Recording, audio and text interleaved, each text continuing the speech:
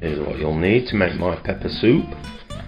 2 or 3 carrots depending on the size, some tomatoes, an onion, as little or as much garlic as you'd like, vegetable stock cube, dash of tomato puree, 3 bell peppers, some black pepper, paprika and a dash of honey.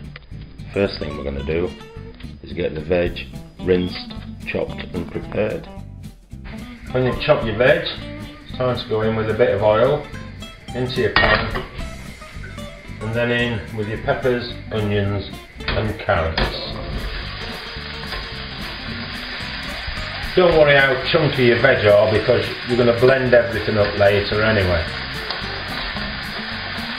So in with those, give them a stir around so they all get coated in the oil, and then on a gentle flame you're going to put the lid on so they steam as well as fry for around 10 minutes until they've softened down.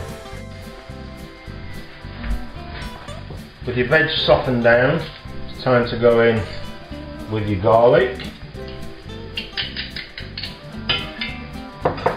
then about a tablespoon of paprika, which is basically just dried peppers anyway, your black pepper, plenty of that, give them a stir round and give those a minute to allow the oils and flavours to release.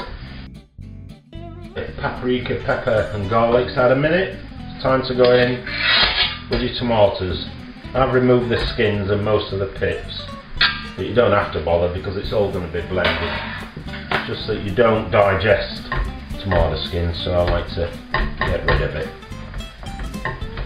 So give them a minute because cooked tomatoes have more nutrients in than raw tomatoes. Don't ask me why, they just do. When everything's had a minute or two, trying to get to know each other, it's time to go in with about a litre of your veg stock.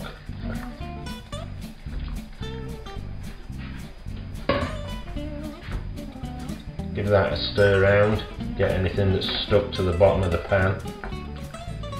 Into that you're going to go in with about a tablespoon and a half of tomato puree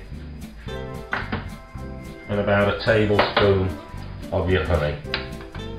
Add some extra sweetness to your already sweet carrots and peppers.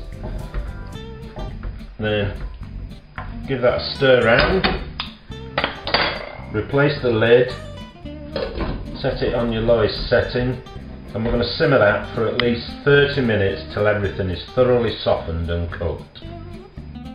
The veg have simmered, they're all soft, and I've also took it off the heat and let it cool down because we're going to put it into a blender next, and you don't want boiling hot liquids in a blender. So we're going to get it in the blender and get it blended up. So it's blended, should resemble something like that, depending what colour peppers you've used of course. It could be bright green. Finish it off, just add a bit of sea salt for seasoning because you've already got plenty of black pepper in there. Adjust it to your own taste and then serve it up, an absolutely delicious bell pepper soup.